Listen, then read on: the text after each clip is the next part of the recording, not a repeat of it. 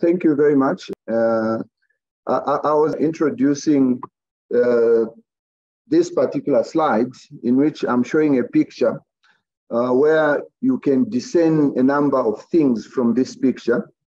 The picture has a reality and it has got some perceptions, of course, but the reality has to be discerned from what you can perceive here. In reality, the picture is just showing trees, twigs, nests, and some birds.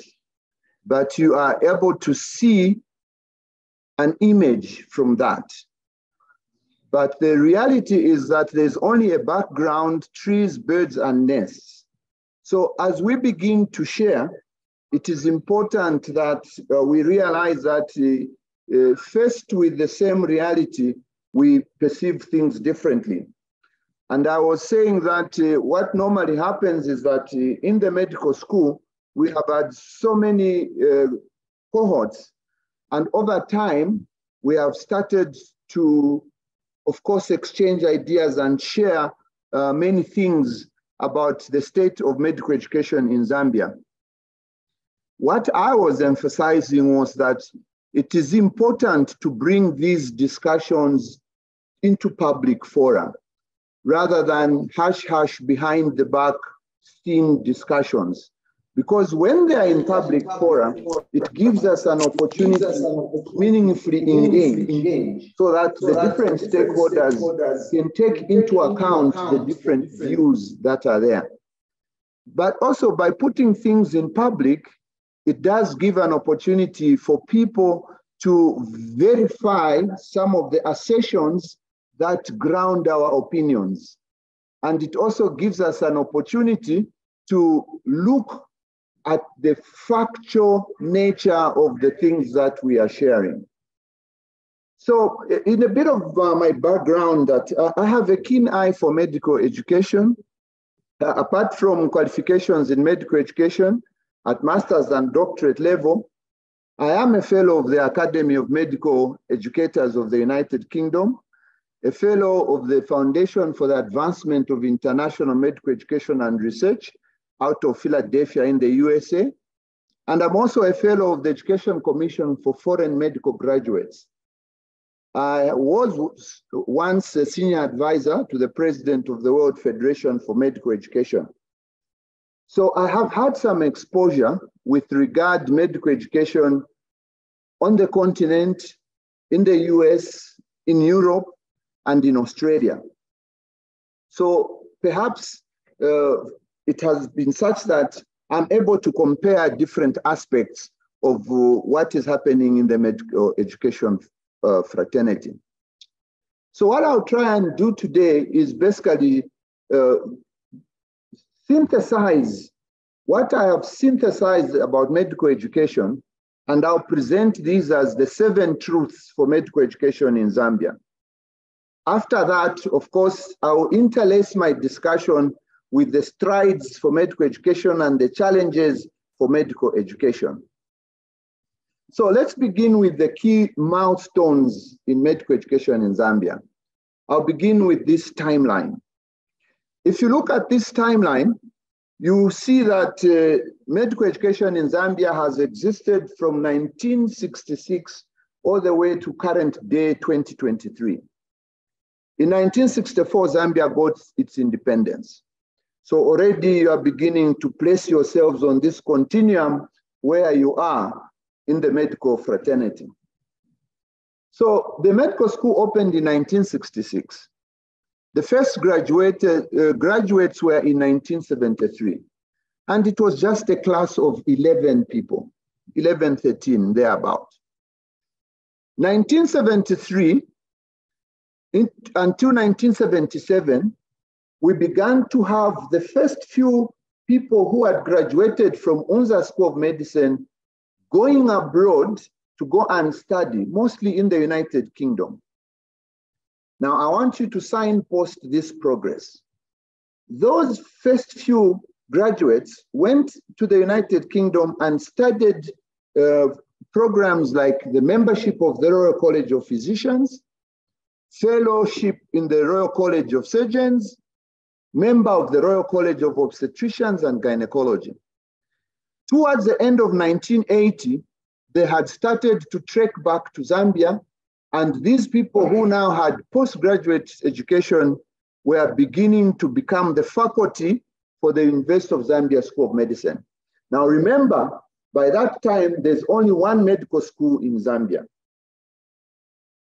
Through the initiative of the School of Medicine, after collaborative discussions with the other universities in East and Central Africa, the M.Med program was started, because this cohort of people started to think that we needed to localize postgraduate training.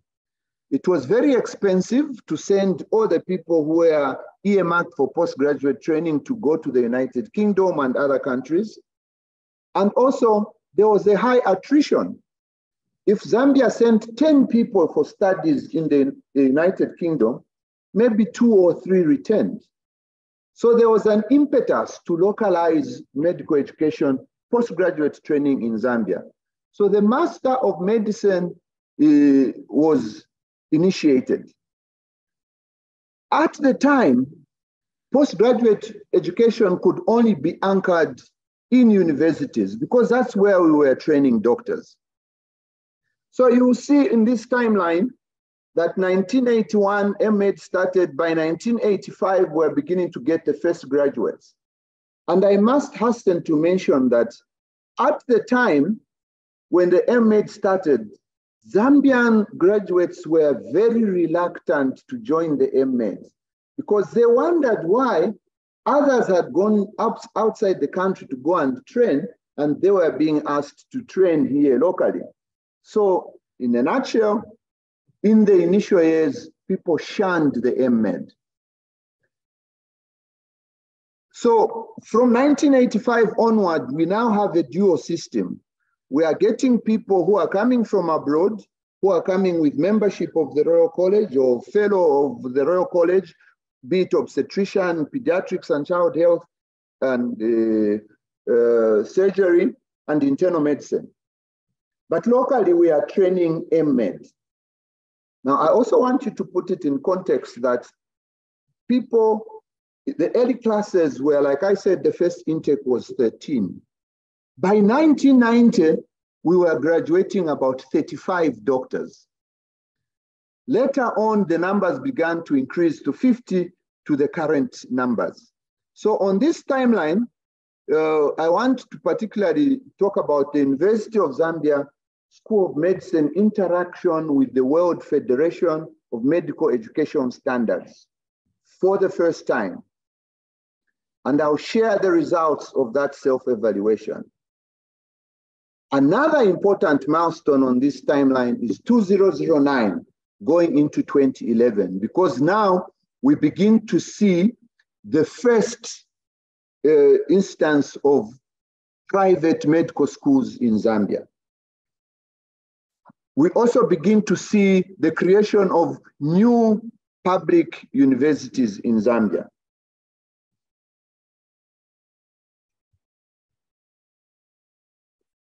Yeah. So by 2011, we get the existence of Copperbelt Medical University, medical school. You get private universities, Lusaka Apex, Cavendish University of Zambia, coming to the fore.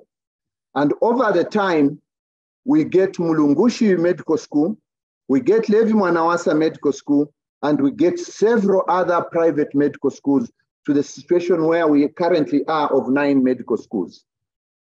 Now let's focus to postgraduate training.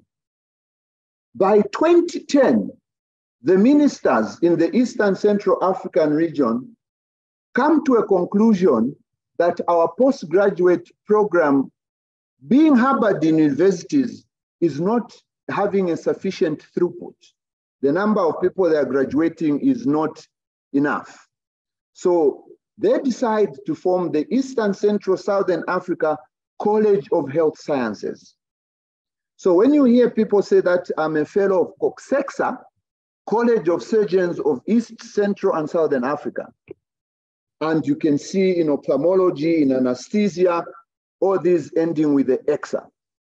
So by 2017, Zambia has also come on board with the Eastern Central African College of Health Sciences, a model of collegiate training, to which I shall speak more, and the specialty training program, the STP, is born in Zambia.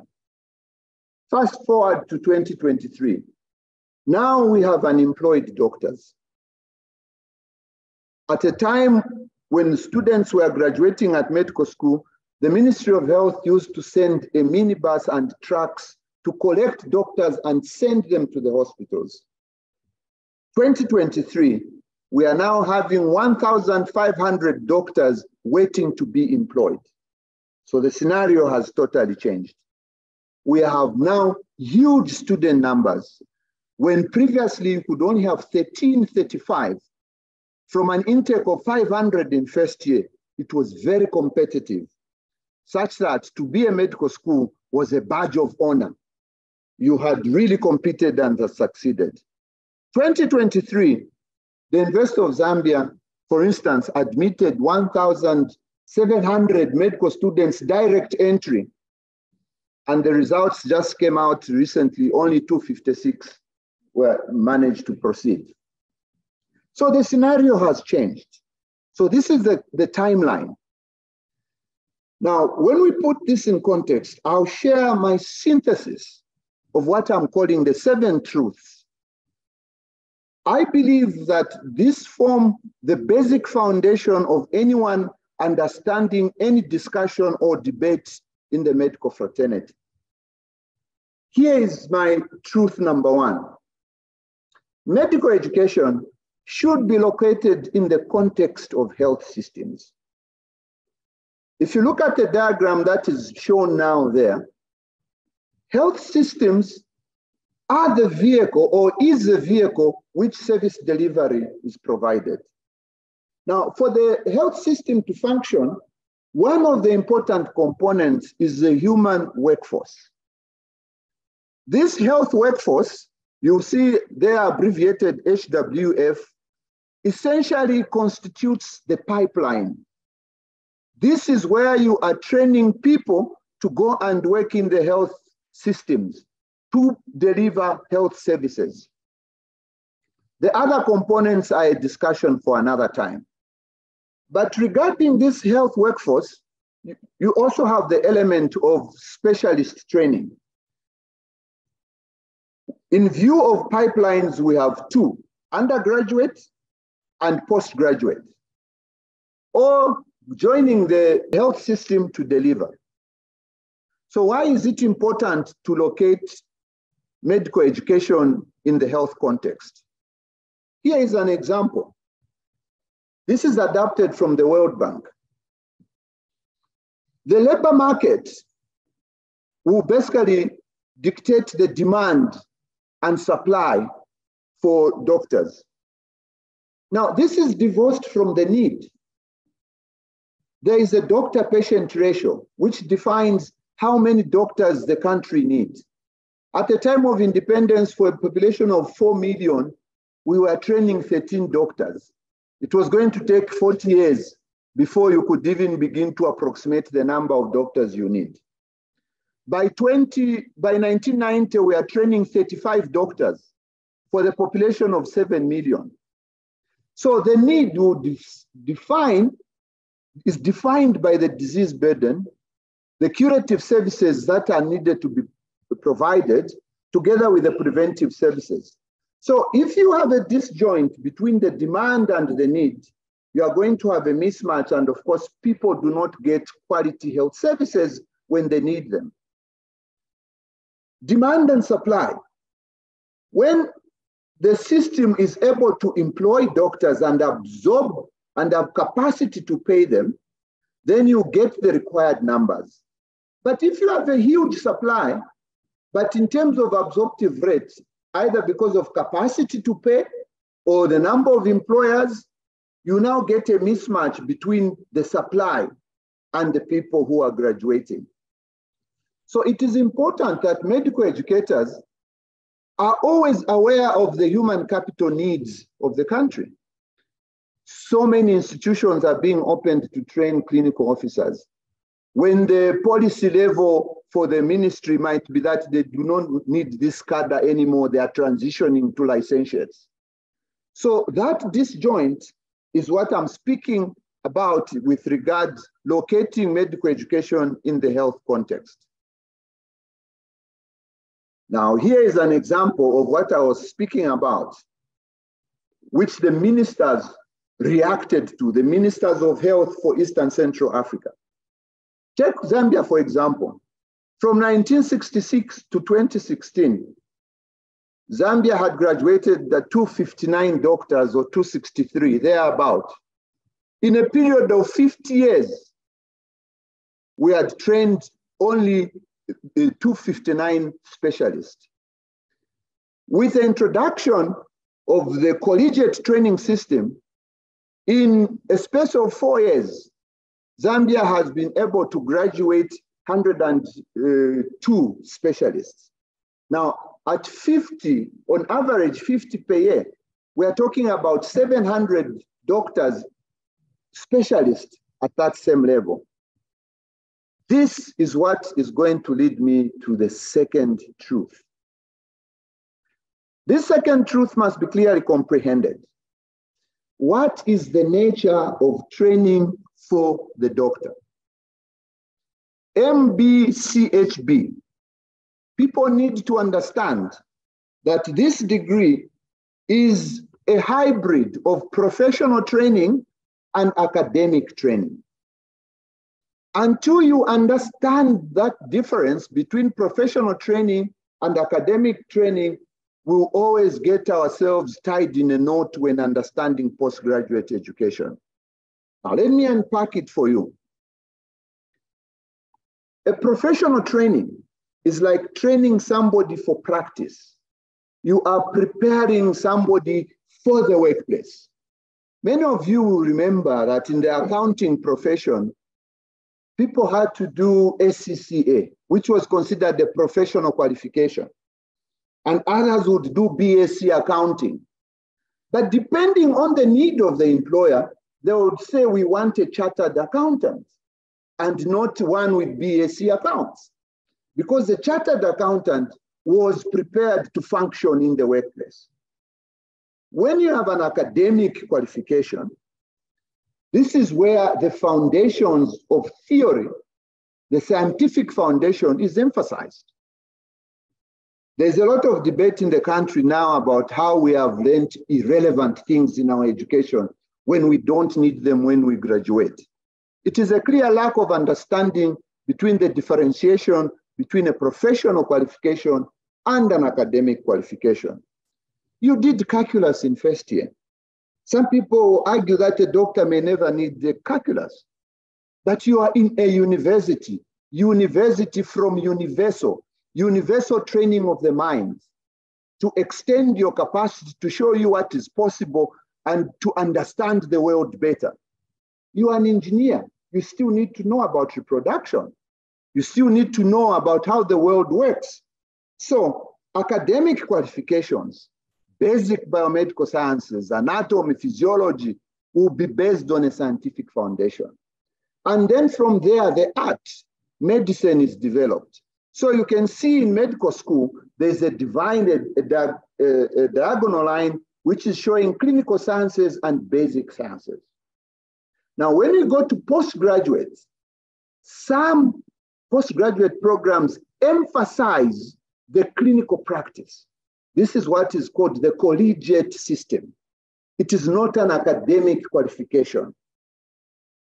And I'll explain why it is not called an academic qualification. Whilst on the other hand, if it is the system is Harvard in a university, they want you to be a researcher. They want you to be a scholar in addition to your practice. So how do you differentiate the key performance indicators between the two? If you are in the clinical arena, you could be an orthopedic surgeon doing 100 hip replacements a year. When it comes to the academy, you have 0 publications. They will not consider you for promotion because you are a clinician. Similarly, if you are an academic, you have 0 publication, but you are doing 100 hip replacements, the academy will not recognize your efforts because your key performance is research and publication. Now, of course, there are some people who straddle between the two. So you have to be clear. What is important is clarity.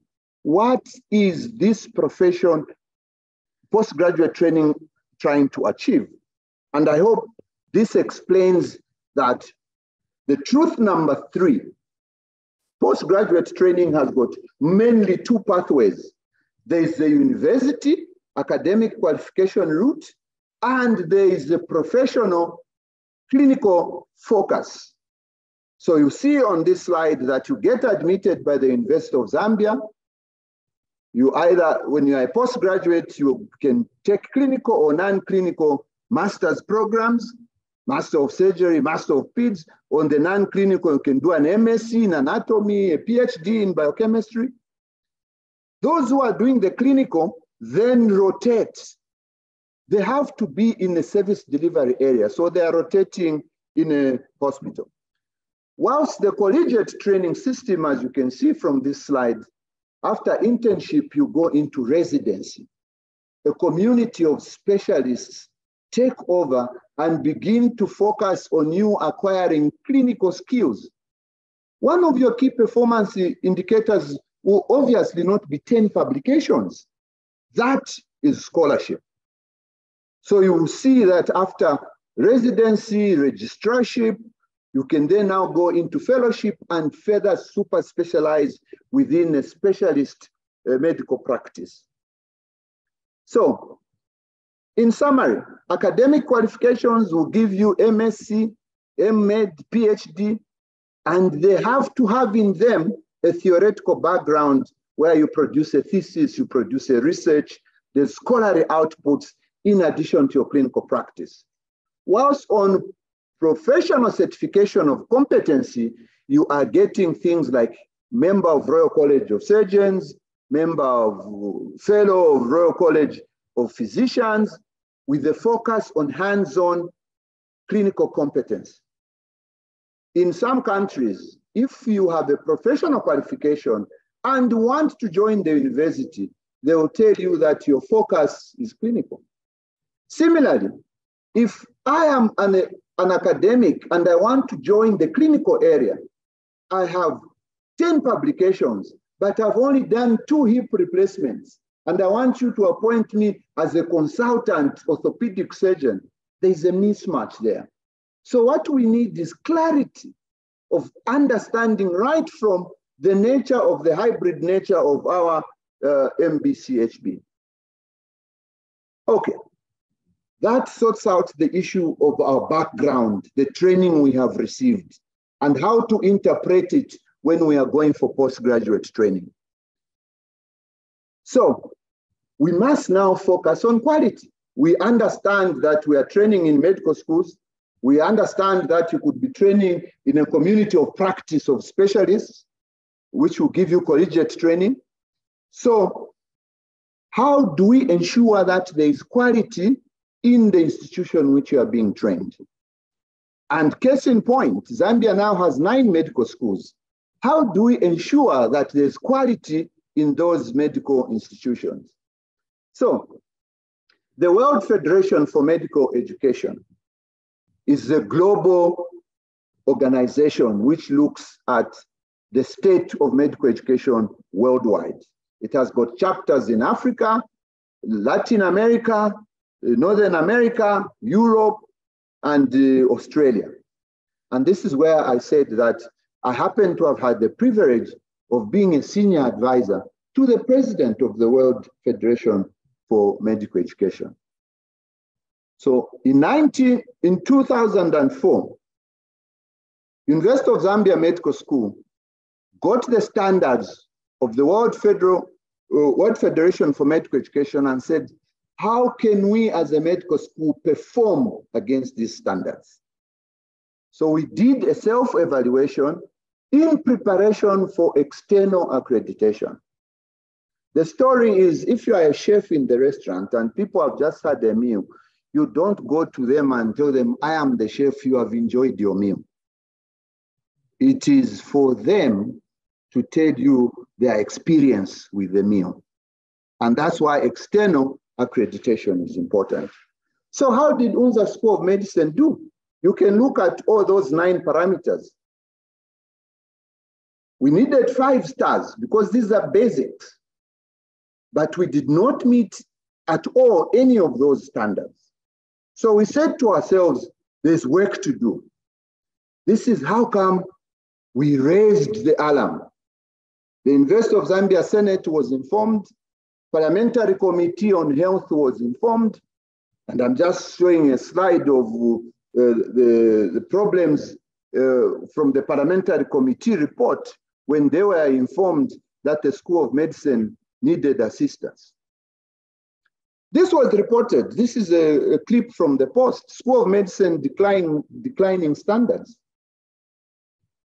So we acknowledged the problem and we wanted things to be done. Now, this is what external accreditation does for you, is that it puts standards at the fore of your agenda. The 5th truth, licensure is the cornerstone of practice of quality. This is just the top part of a memo that was sent by the Health Professions Council of Zambia, dated 28th April 2022, in which they were, HPCZ reintroduces licensure examination for fresh graduates. What are they trying to cure now? We have 9 universities in Zambia, and the standards are not identical. If we look at academic staff, if we look at infrastructure, we look at access to service delivery centers, we look at access to resources, how you support your curriculum, your program, your students, access to ICT, access to web-based things, and how the whole thing is coordinated. It is not the same. It is very varied. So expectedly, the quality of people coming out of each of these institutions will be different. So how does HPCZ, which is the vanguard of the Zambian population in terms of safety, provide for reassurance that the people who are practicing are safe? So this is why the licensure exam is something that the medical fraternity has supported. Let's have at least a minimum check where we can say that the person that is going to practice has met the standard. In the US, you have to have a license in the state in which you are practicing. In the UK, they use the fact that you have graduated from an accredited institution that you can practice. Now, underline accredited. But in our situation, we also have internationally qualified doctors who are coming from China, who are coming from Congo, who are coming from wherever, where we have no idea the nature of that institution. How do we ensure that these people are safe to practice? And this is why you see that if you want to go to South Africa or you want to go to the US, if you come from Zambia, you want to go to the UK, you are required to sit the club. You are required to sit the USLME so that people can see that you have reached the minimum threshold. That's my 5th truth. The 6th truth of the 7th truth is also important to understand. And I did allude to it earlier. The medical profession is essentially a triple helix in terms of how you progress. We all start together in the medical school, and over the line, some people will follow the line of the clinician. These are people who spend their lives dedicated to service delivery. They are on the ward. They are saving lives. They are coming up with public health interventions. They are saving lives. So clinicians stroke public health specialists. Then there's another strand which others follow, and that is the strand of scholarship. You end up in an area where you are now focusing on research. You're focusing on publications. and your key performance, you are now an educator, stroke scholar. Then, of course, there are those that follow the line of health institution administration. They become administrators, senior medical superintendent, provincial health director, permanent secretary, Ministry of Health. These are administrators. Now, you need clarity. If I'm a clinician, I'm on the ward, then there is an academic opportunity. I then now want to become a professor because I have spent 30 years on the ward. Now, this is where we have to be clear that the key performance indicators you find that in the university are different. When they ask for your CV, they want to look at the number of publications. How many scholarly activities have you done? What is your research background? How are you skilled as an educator? Are you able to deliver the material? Do you understand issues about assessment, curriculum development?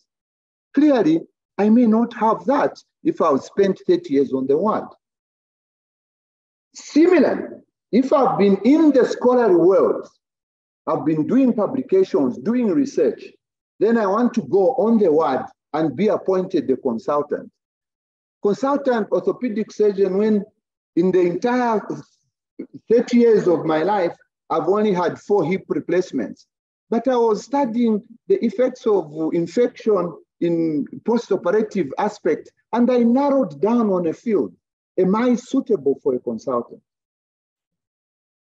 Again, it could be the issue of an administrator. You've focused on administration. You have risen all the way in the health administration hierarchy. Nothing else. Then from there, you want to, when you go to the academy, because you say, I occupied the highest office in admin, I should be appointed this level. So that clarity is important.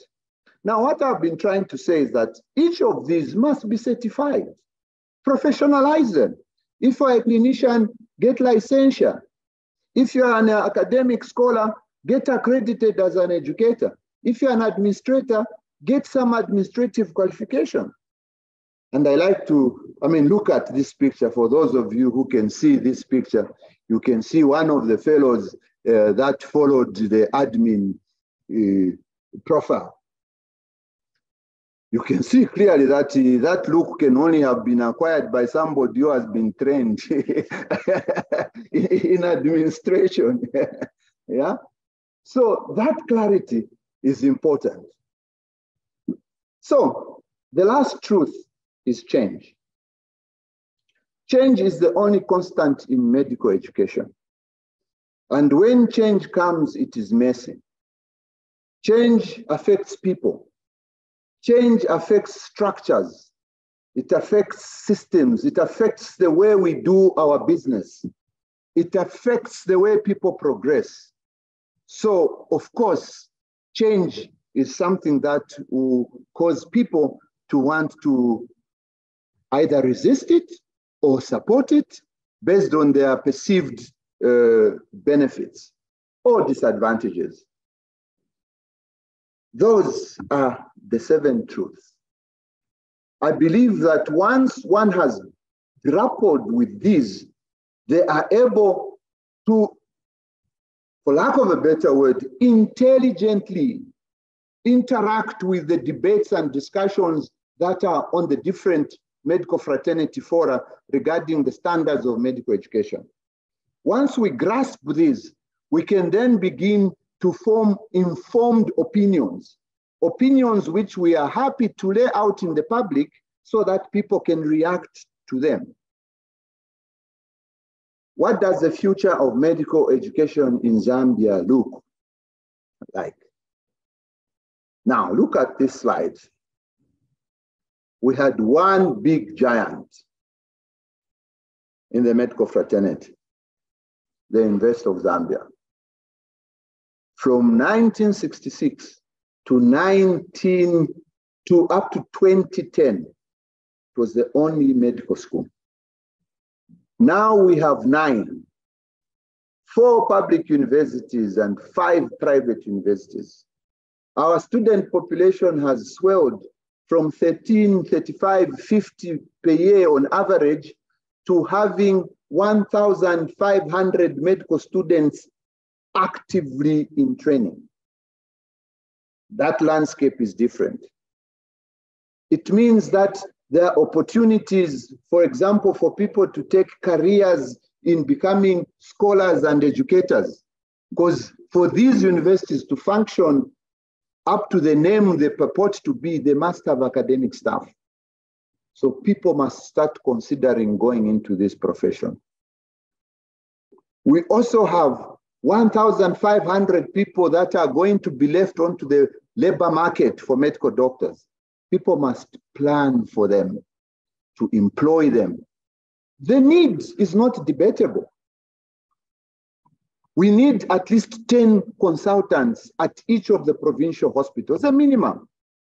Then that way, it is going to be something that is going to make it possible for us to use all these centers as training institutions, especially when it comes to the clinical aspect of things. So the landscape has changed. We also have a community of professional specialists, the Zambia College of Medicine, which is anchoring STP. At some point, some people felt it was competing with the MED, when in fact it was complementary. If we clearly understand that they are academic qualifications, they are professional qualifications, they are hybrid qualifications, there is no reason why the two should not exist side by side and each one of them prosper to the fullest extent. All right. Having said what I've said this afternoon, in terms of strides, in terms of some of the challenges we have faced, what does the future look like? One, I think technology is going to be one of the anchors. Doctors in the future will have to be able to interpret sophisticated technology. These days, when you go to a hospital, doctors hardly even touch you. The first thing is they send you for an MRI, they send you for a CT scan, they send you for the labs. And those of us from the old school are always crying that the standards have gone down. The doctor, I just told him I've got a headache, he wrote a prescription. He never even did the full examination, never got a full history. He would have sorted out my problem, the headache. But maybe he doesn't know that for the last 10 years, I've been walking around with a huge splenomegaly, but because he never examined me. So, yes, technology is coming, but it has to be put in context of quality. The future. If the university did pull it through the way they had tried to do the University of Zambia to enroll 1,700 students, which lecture theater were you going to sit those students? How many synchronous, concurrent lectures would you need to take to meet all their needs? The answer can only be e-learning, where people, the era of having one textbook of Ganong in the library is gone. People now have the textbooks on their laptops. They can access classrooms the way people are accessing online this particular presentation. So that is going to be the future. Skills lab are going to be the future. Patients are becoming more litigious. Patients are becoming more aware of their rights. Gone are the days when you learned how to cannulate on patients, actual patients, giving 7, 8 tries to learn how to put an IV line on a patient. Examining people, pelvic examinations, doing this learning on the job. Now people have to acquire some level of proficiency by learning those skills in a skills lab. The ethical dilemmas that we faced in the 90s are going to be very different from the ethical dilemmas of the doctor of 2025 and beyond. Because technology is bringing in things like in vitro fertilization, mRNA vaccines. All those are ethical issues. People are going to have to contend with different stem cell research.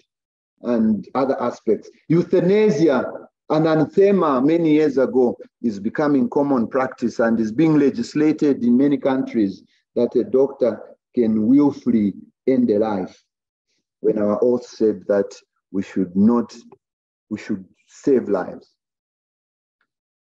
Why did I say medical schools should be located in the health sector? Because we are going to have to respond to demographic and epidemiological data. Doctors are needed more in the rural areas than in the urban areas. Doctors are needed more for preventive care than for curative care. Doctors are needed more for well-being than for palliation. So we are going to have to respond to those things. If each province, for example, to function needs 3 anesthetists, this is just as an example. How can you then start a program and enroll 100 anesthetists? Where are they going to go after they graduate? How are they going to fit into your health system? Of course, unless you have a view that they'll go to other systems. And finally, my parting note is that medical education, both as a process and as a discipline, is going to take center stage. The Higher Education Authority has said that in order to teach in a medical school, you have to have some educational skill training, some pedagogical training. The University of Zambia has made it a policy. I don't know to what extent the implementation will going to be that you cannot become a lecturer if you don't have educational skills. In the UK, it's already standard. Minimum, you have to have an education in addition to your qualification to work in the university. Even the bar is being raised. Makerere, you can't now join the medical school minus a PhD. Minimum is PhD for Makerere. We still are getting masters. There are some universities in Africa which even employ people with a bachelor's as lecturers. So quality is increasingly going to be an issue. Off-site training is going to become important. Accreditation. In 2010, Education Commission for Foreign Medical Graduates in the US said, starting 2023, you cannot join the American medical system if you do not come from an accredited medical school. In the past, the World Health Organization used to produce a list called medical schools in the world. And it was enough just to exist. Now they are beginning to say list of accredited medical schools. So no matter how we can placate ourselves, have 20 universities, if they are not accredited by a standard that is recognized regionally and internationally, our students will not go anywhere outside the precinct in which they have been trained. So accreditation is going to be a key driver in the future. Lastly, because of the interplay of joining the health system and other things, the role of politicians, bureaucrats, private universities, business interests, your board are going to be increasingly making demands on the faculty. And the faculty needs to know their place and ensure that academic standards are maintained. Thank you very much. I'll end there. Thank you. Please just give Professor SSC another round. Oh, thank you very much for that wonderful lecture and walk through the history of medical education in Zambia. And I'm sure the audience here, we have a lot of young doctors and some medical students in the audience. I'm sure they have benefited from that rich background that was presented by Professor Sekerani Banda. So we have structured this interaction in 2 ways. We are going to have 2 responses to this lecture. There were people that were actively and ardently listening to the presentation, and they would like to offer a 5 minutes response to this lecture. Online, I've got Dr.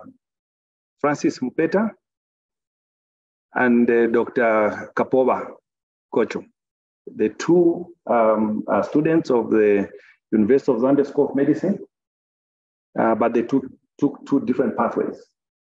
One completed STP, and the other one completed MED. So they're going to give us a feedback to this lecture. So Dr. Francis Mpeta, please, you can unmute yourself and make your contribution. Thank you very much, President, Dr. Crispin Moyo. I also want to thank Professor Sekelani Banda for his insights on medical education. Professor Banda is professor of medical education, but it's something that he believes in. And I think it's worth recognizing all the contributions that he has made over the past decades. My reaction to his presentation mainly will focus on the 7 truths as he has called them. And I think I would move further to look at them as the 7 pillars of medical education, because indeed he has summed up them very well, and they form a fundamental basis of medical training.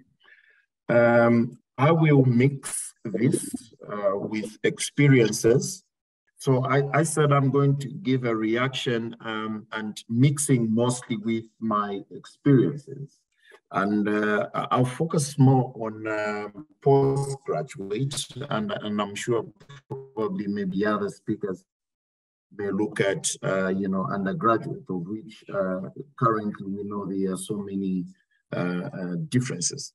One thing that when I entered into the Department of Medicine, at the University of Zambia, and also practicing at the University Teaching Hospital, I found that at postgraduate class is mainly in the first year, and it's self-directed, I could say, which is a very good experience because it fosters, students to research on their own and present in the context of the topic of the day. Basic sciences are reviewed, though it is disappointing to note that very few basic science research is ongoing in our environment. And then some other thing that to note is that despite first year being basic science oriented, you find that the exams will take a turn and mostly focus on clinical rather than application of basic science principles to clinical. So in that regard, I think they were not really pretty much standards. And then we had, tutorials which were both clinical and theoretical mostly. When it comes to research, one of the biggest things I've failed to come to terms even up to now, and I've tried to start working to do some work in this area, is that there are no formal lectures on research, and research is not taught, it's not examined at MET compared to other universities out there. So that makes it optional, and our graduates have ended up being weak in that area. And we can see that not just our students, but also the supervisors, most of whom do not understand the basic principles of research or research methodologies. And then there's also a generally lack of funding for research. I remember at one time ZMA discussed this, but I think it never came to realization. Mentorship is quite very weak program in the University of Zambia. If you find one, you will be lucky, but mostly there isn't that a formalized way of mentorship and mentee. Examinations as well, they lack form and structure. They have got no standard, in form and structure. This year, the examination will be in this format. The following year, it will be different. And then you find that it will just be, very confusing. Sometimes you are not even warned that this year the exam is going to change or in structure or in form. You just meet a different exam than what has been, known. So it's very confusing. Then the requirements for one to qualify to sit for an exam also changes, sometimes even based on personalities who is sitting that year. We ended up, you are going for an exam only to be told that, you are disqualified to sit for this exam based on some cooked up reasons. And then you find that the following year, those things change. So that's really, really, a weakness in standardization of these things. So probably one good thing is when it comes to this is that the curriculum is there for the University of Zambia. But of course, it's the implementation that really, really has got a lot of things to be desired. Now, I think let me focus in terms of my opinion and reaction, especially on the concept of training doctors of tomorrow today, which will be, very important if we are to introspect. Number one, as Professor said in his truth, number one being, medical education being in the context of the health system. This is very, very important. And the health system should be the Zambian health system and not any other health system. So in focusing for this going in the future, we have to now look at screening the type of students that we are accepting into our medical schools. So screening should be applied at any entry level, be it at undergraduate, at postgraduate, at internship. In other universities, all people entering into the medical profession are actually screened through interviews. In Zambia, it's free for all. I think that should change. And so many facets of screening should be used. And then building a core team of lecturers, tutors, clinical demonstrators, and mentors will help the universities and the program to be strengthened. Like right now, we have got generally lack of lecturers. And even when you find lecturers, we don't have clinical demonstrators in these hospitals. We don't have mentors.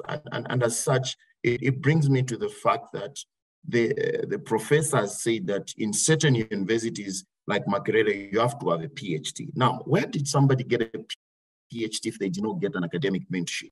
So we have to look at coming up with a strong staff development fellow, which should be one of the QC or QA and accreditation points for university. I remember when I was just, applying for MMed, I indicated in my application that I had the strong desire to join the staff development fellowship. I was not told exactly why I couldn't make the cut, but all I know is that, a lot of under methods were done for me not to join that program. Then in terms of academic versus professional qualification, it's time we embraced both.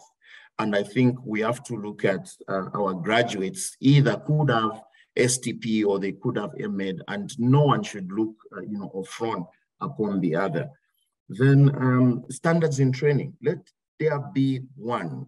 If it is possible, entry exam into medical school, let it be one, and then universities are going to select among those who have cleared a medical entry exam. And when it comes again to exit, let it be standard so that we have got a uniform type of cadre and also qualification, and also strengthening on ethics and research. Thank you very much. Thank you very much for that reaction, Dr. Mupesha. I'm impressed with your commitment that in the midst of the work that you're doing, you'll spare time to come and share with us. We appreciate. We can also have Dr. Kapova to give a 5-minute response. We have overshot on our time. Please, if you could just give it 5 minutes and then we can conclude. Dr. Kapova. Thank you very much. Good afternoon, everyone. My name's Dr. Kapova Gocho. And basically, I'm here to just give a 5-minute presentation on the STP training. I think initially we all know that there was a strong political will to have or increase the number of postgraduate students, and after that, probably specialists. So the STP program was born from that, and the initial numbers were quite high of those who were admitted, but with the years, we've seen a steady decline in the number of students. I would like to mention from the beginning that the curriculum is very similar to the one used by UNZA, except for the researcher component.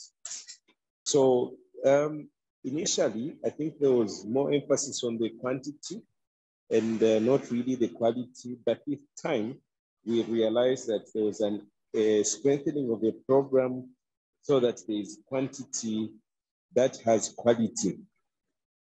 Of course, initially we had mentors and trainers who were not really motivated to teach STP students, and a number actually made their stance clear that the STP would go nowhere. Eventually, I think quite a number of colleagues who were doing STP were more turned into a workforce rather than a student, because this is now the category that leveled the ground, or rather provided an alternative to patients seeing a specialist.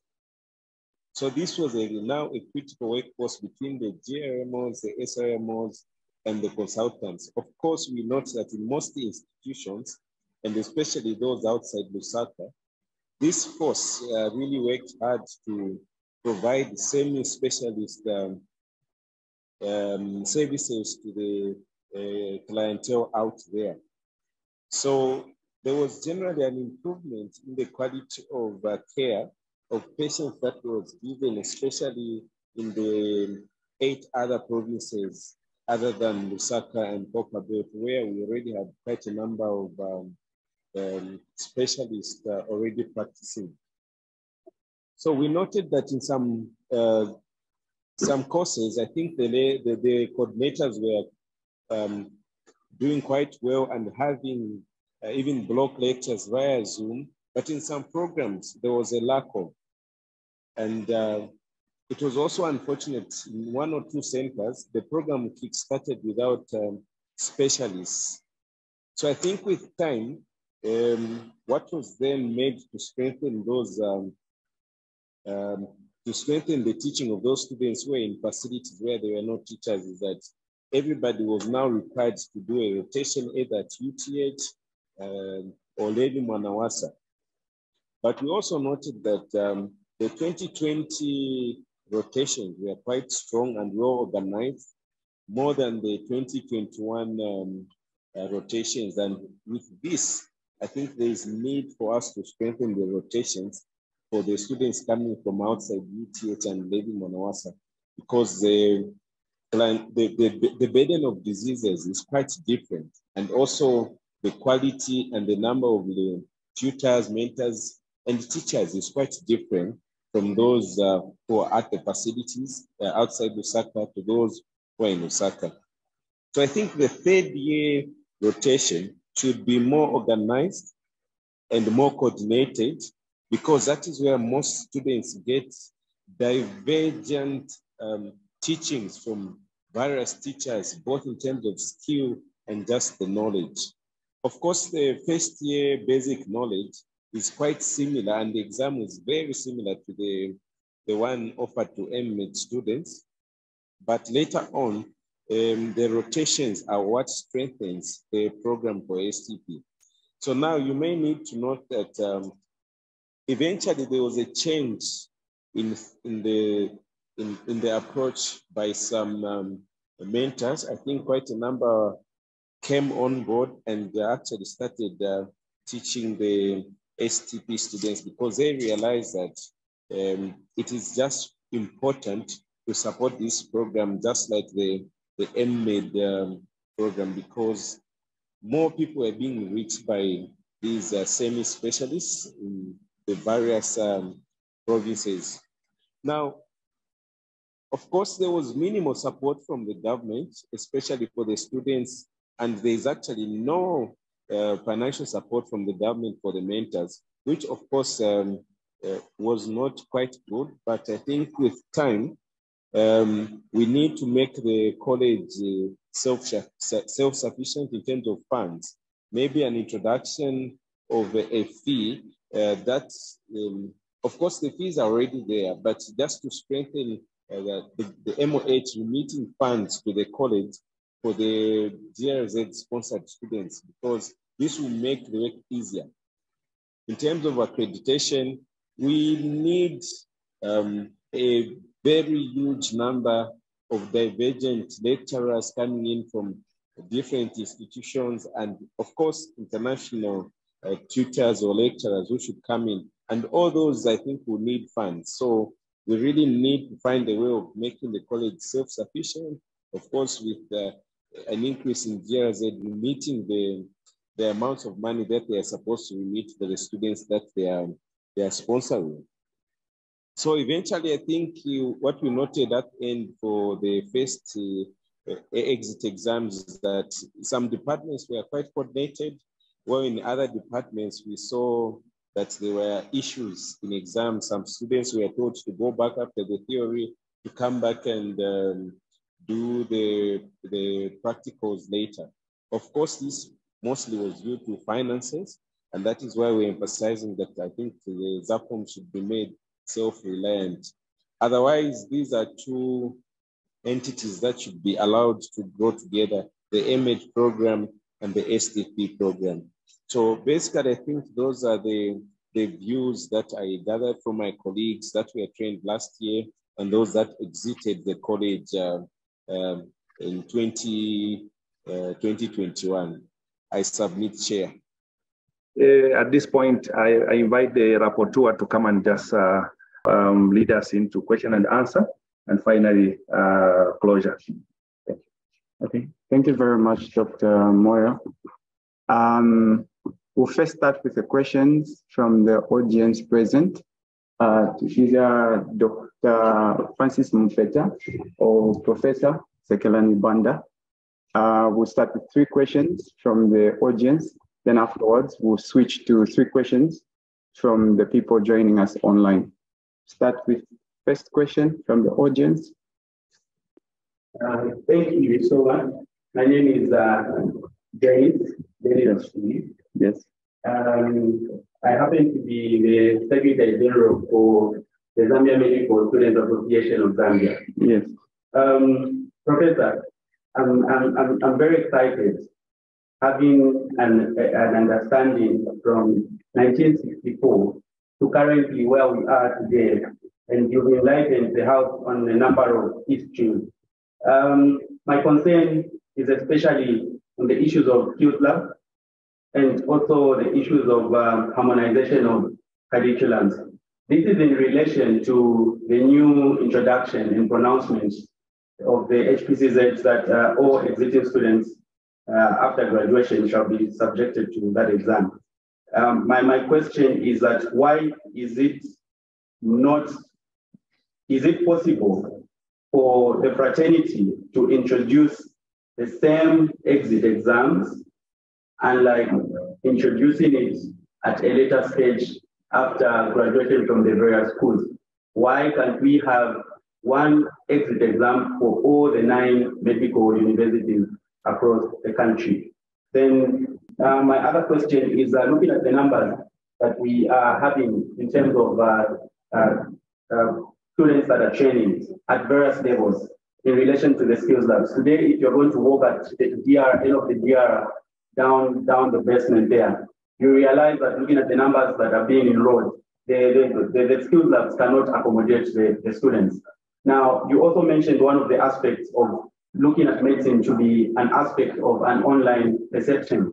How then would these skills be translated into us or into the students that are training at various levels? I thank you. Okay, anyone else? Yes, Dr. Ngolube. Thank you very much for the opportunity. You can move it and check. Page chairperson or president. My question is basically with regards to postgraduate training. I have clearly understood that the Prof has highlighted that there is basically two streams, which is one professional and the other which is academic. My question comes just from there.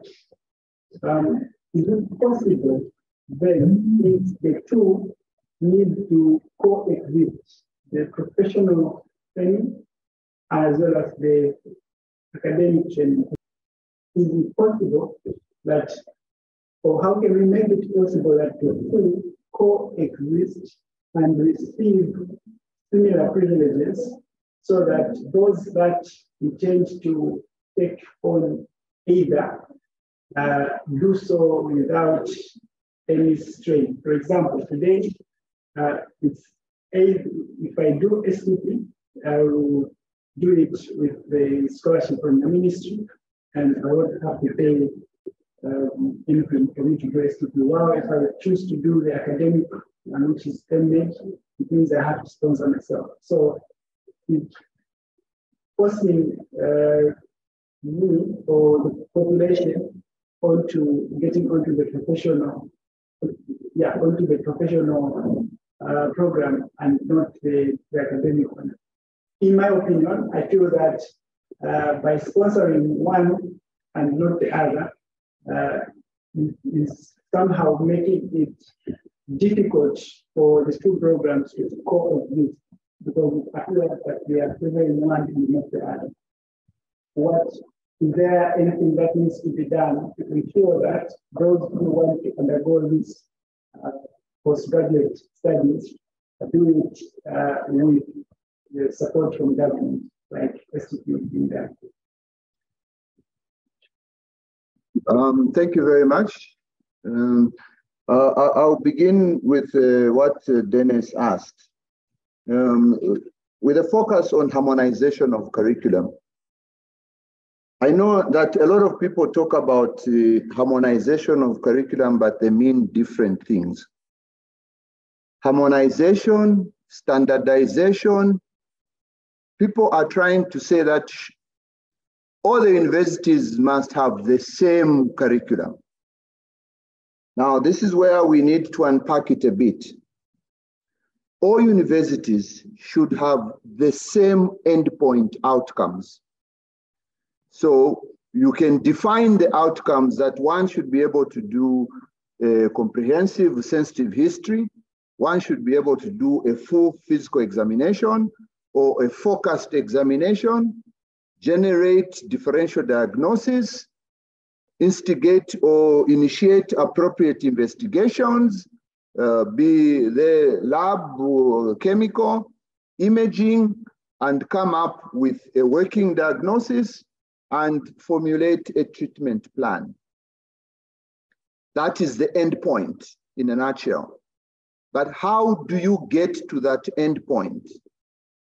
There are different kinds of educational philosophies. There are some people who believe in drilling people and testing them and drilling them. So they are traditional.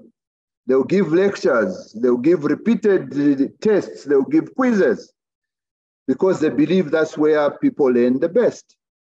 But there's another school of thought that believes that people learn better if they have experiential hands-on. So they want more of a discovery nature. So you'll find some universities are anchored on a problem-based curriculum, and some universities are anchored on a traditional approach. Some universities are divided into departments, disparate entities, anatomy, physiology, pharmacology, and some universities want a system-based curriculum. They want you to learn cardiovascular. They want you to do renal. and you do all the anatomy, physiology, biochemistry, and pharmacology related to renal. So those are different approaches. But at the end of the day, they must end up with the same end outcomes. So the role of the regulator, for example, HPCZ, when they do a licensing exam, is to examine on the outcomes and not on the process. So the process is left to the university, but the outcome, which will impact the practice, is what they're interested in. So it allows people to have different approaches based on their educational philosophies. So when we say harmonization or standardization, we must be clear what we mean. So most educators will not prescribe the process. They will prescribe the outcome, the competencies at the end of the training journey. So same exit university rather than after graduation, in part speaks to what I've just said. In the end exam, the university may want to ensure that certain things that are specific to their curricula are represented in their exit exam. It would obviously be more efficient if we said all final years sit the same exit exam, but it may not account for the different processes. And remember, a regulator, as HPCZ, for example, does not dictate the nature of the curriculum. It dictates, in broad strokes, the content and the outcomes. So you would have to grapple with the logistics of the same exit exam when they have different curricula. Yeah, so the role of skills lab, of course, the numbers are a challenge, outstripping the capacity of the labs, and each institution must be tasked to make sure that their enrollments match the capacities. The role of practicals on online teaching, again, we need clarity. There are things that are suitable for online training, and there are things that are suitable which are practical. People will stretch the argument that you can demonstrate how to palpate for a spleen by doing YouTube videos and demonstrating them and giving people a work-based checklist and somebody else certify. But there's a time for hands-on. The haptic skills can only come from actually touching the patients and actually doing the examination. So what I was basically referring to is, for instance, lectures. You can listen to a lecture from your room on your laptop if you are virtual. You can listen to a pre-recorded lecture. You can have your notes, you have your textbooks, which are available online. So now what the educators need to do is focus on signposting for you the things that are important and driving you to become a critical thinker and a problem solver. Because information alone does not translate into knowledge.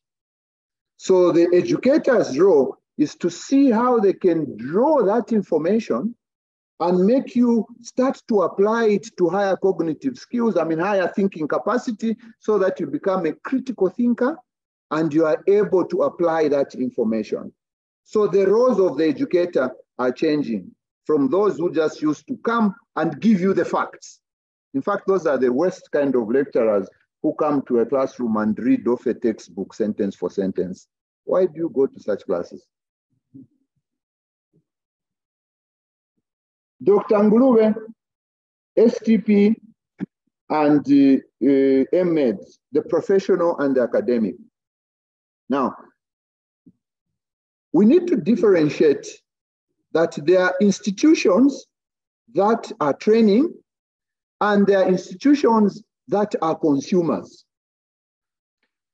The Ministry of Health in Zambia is the largest consumer of products from the pipeline. They have their priorities. The Zambia Army, for instance, is also another consumer, or the Defense Forces. The councils are another consumer for their products. Each of these have got their different budgets, different pain points in how they operate, what their debt burden is and what. So they are not the ones to determine which and how we run the institutions. I know it's not an easy assumption to try and ignore the Ministry of Health, because the Ministry of Health is a big player. But as an institution that is offering MMed, I'm with the University of Zambia now. I think the University of Zambia should focus on strategies on how to lobby the ministries and to show them the benefit of what the academic qualifications will have, especially on the role of faculty, in that if the pipeline is going to be active, we need people who are active researchers and educators who will support this pipeline in future, rather than people who are just whipping prostates out every day as clinicians. They need to know that somebody had to train those people on how to do that process. So as an institution, we are the ones that should come out with strategies to try and get the consumers to support our projects.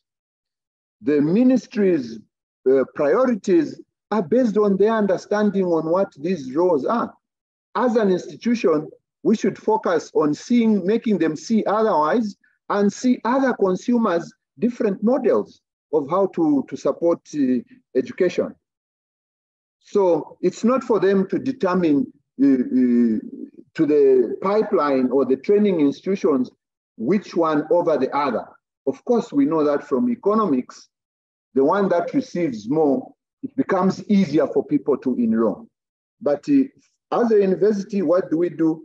It's time to engage the ministry, try and show them otherwise, and also broaden our catchment to beyond the ministry, and also find ways in which we can facilitate people who opt for our methods. Dr. Mpeta talked of staff development fellows, people who want to become future faculty. How do we find resources to support them? So at the end of the day, it's clarity on the role of the provider and clarity on the preferences of the consumer. We can only lobby, we cannot dictate. It is not our role. Thank you. In the interest of time, I would like to stop here, but before we close, I'd like to just give a summary of what we've discussed today.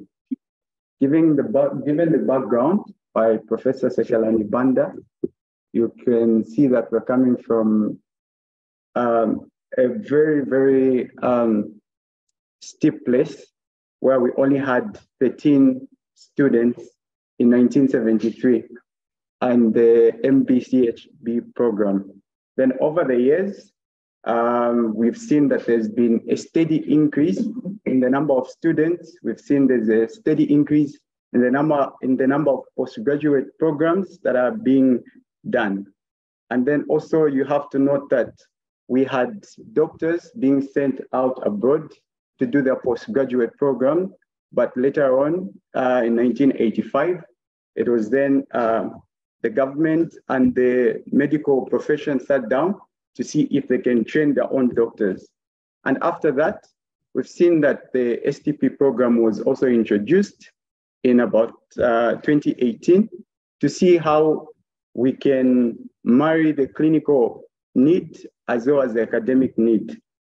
Then we've had some challenges. As you can see, we had 13 doctors at undergraduate level. Now we have over 1,200 doctors that are languishing in the streets. But because of this unemployment, people are saying, what's going to happen with the uptake?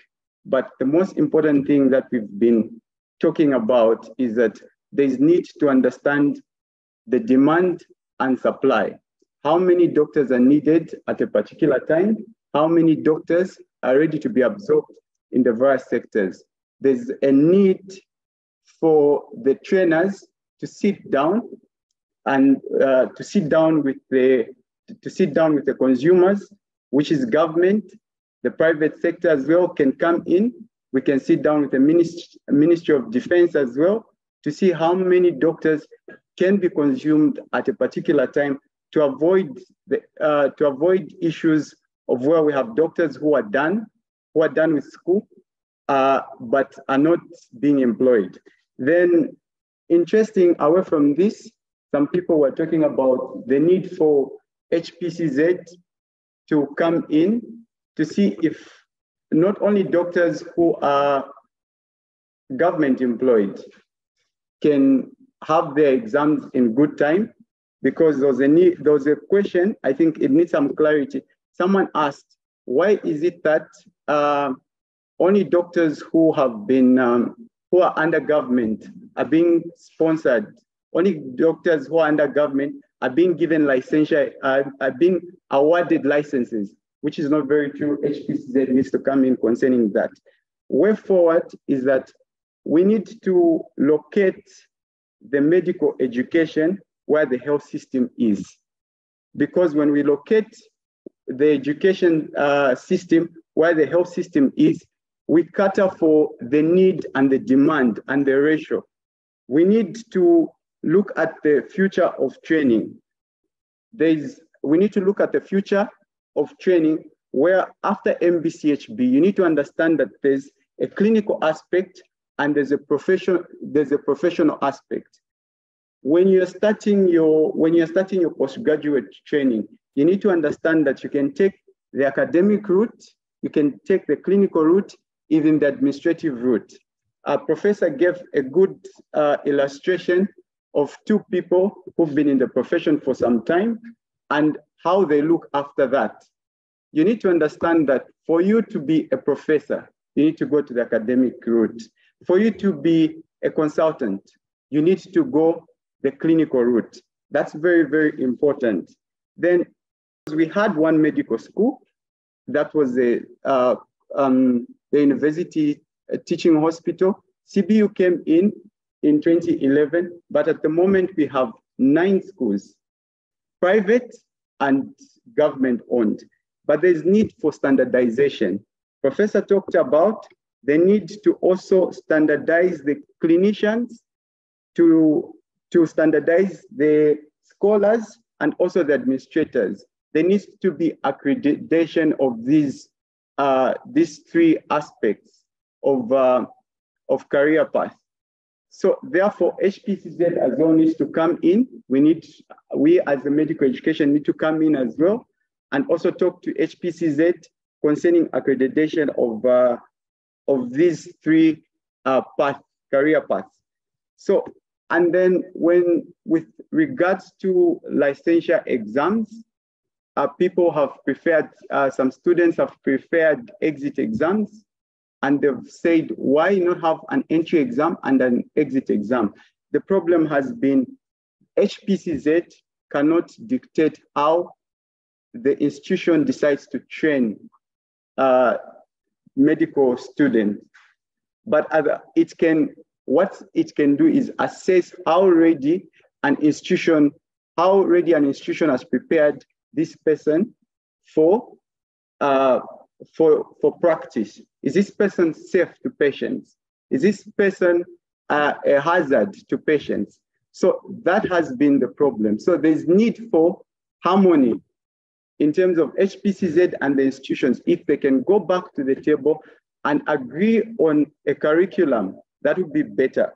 Then moving forward, there's also a need for the STP program to be given more attention, because some of the problems that they've had is that there's demotivated lecturers. They are mostly used as a workforce. So that impedes on the quality of education, as they are not being mentored as they should be. They need more mentorship and more attention. One of the things that they've given as a big problem is the lack of motivation from the lecturers. Lecturers are given little to no financial support. Most of the things that they have to do is from their pocket. Therefore, there's need for ZACOMs to be financially independent, because if they're financially independent, they might be able to sponsor these lecturers. Then there was also a query concerning STP being given more attention as compared to MEd. But then Professor guided us that it's not, you have to understand that there's a role of a consumer and the role of someone who's doing the supply. The trainers and the consumers need to sit down.